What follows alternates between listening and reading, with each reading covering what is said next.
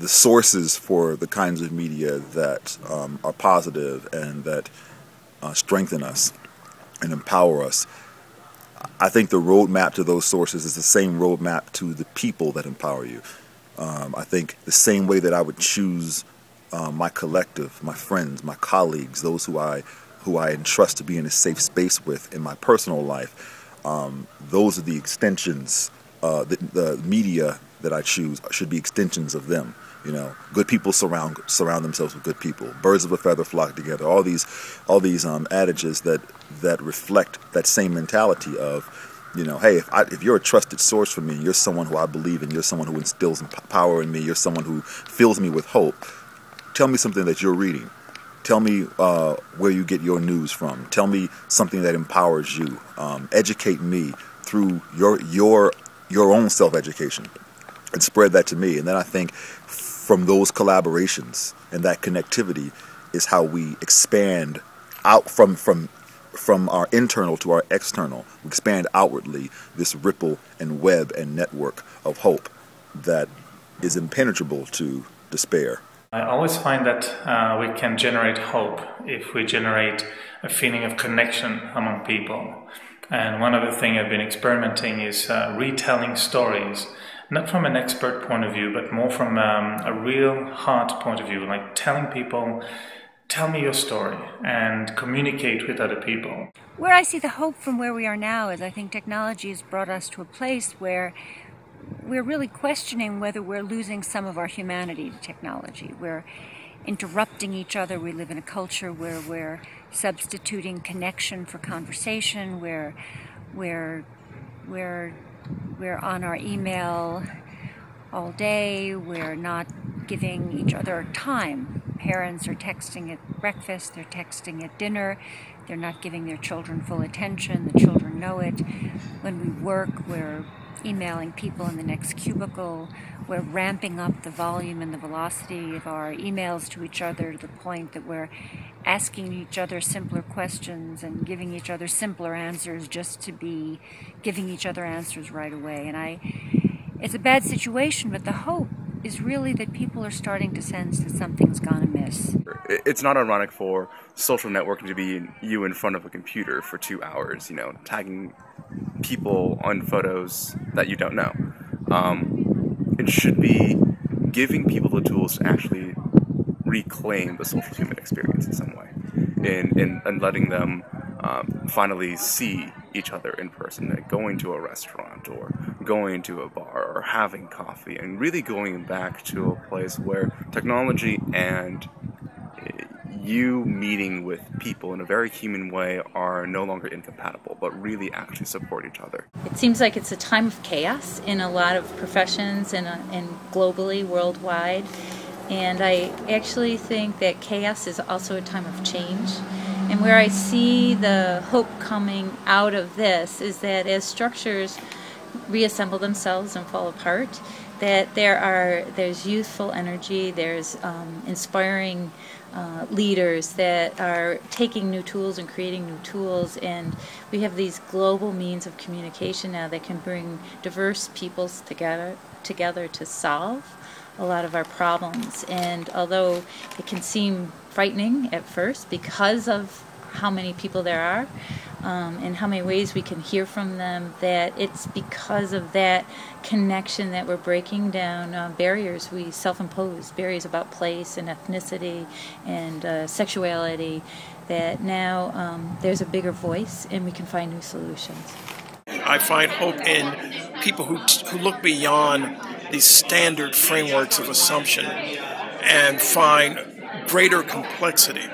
When you find greater complexity than that which is, for example, articulated by politicians, you can find something other than turmoil.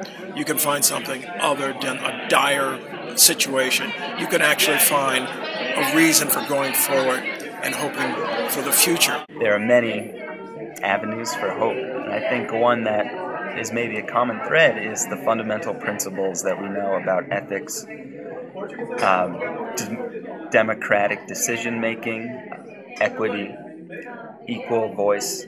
And if we can keep those fundamentals and bring them to every new media and our applications of media, we're going to be on the right track no matter what comes next.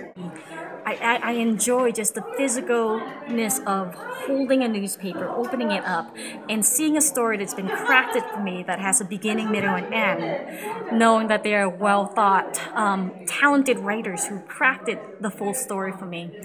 And so I like that aspect of having news that is comprehensive, that is well-researched, that is well-written. And therefore, social media is a little bit of a struggle, because it's the fast pace of everything that's happening all at once. So many voices going on at once that I don't really know which one I should listen to, which one I should pay attention to, which one has actually more credence than others. So that's a little scary. You know, one of the things in life, the nature of life, is that when things fall apart, they make a lot of noise. And when things come together, they're often very quiet. Both things happen all the time.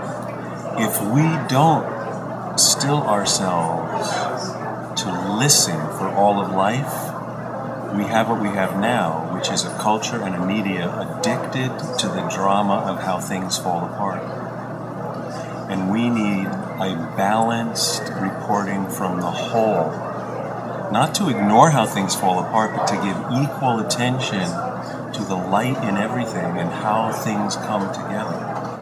One thing I really have hope for the media is that it's so organically driven now by the youth. The content we want is what gets out there. It's not controlled by the older generation or what the corporation wants, and I feel like that's the stages we're moving in.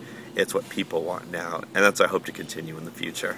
I see the hope in two places, in two ways I find hope. One is in young people as the future.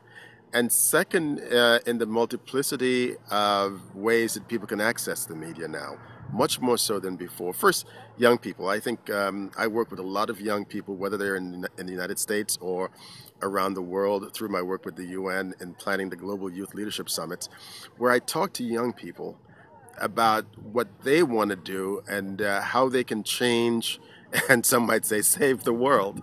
And it's important because the media is going to be a critical part of whatever it is that they want to do, and they recognize that. What many of them are involved with is trying to find a way to expand the number of media outlets, media opportunities that there are out there. I think that's important. I feel hopeful in my field, which is the media in China.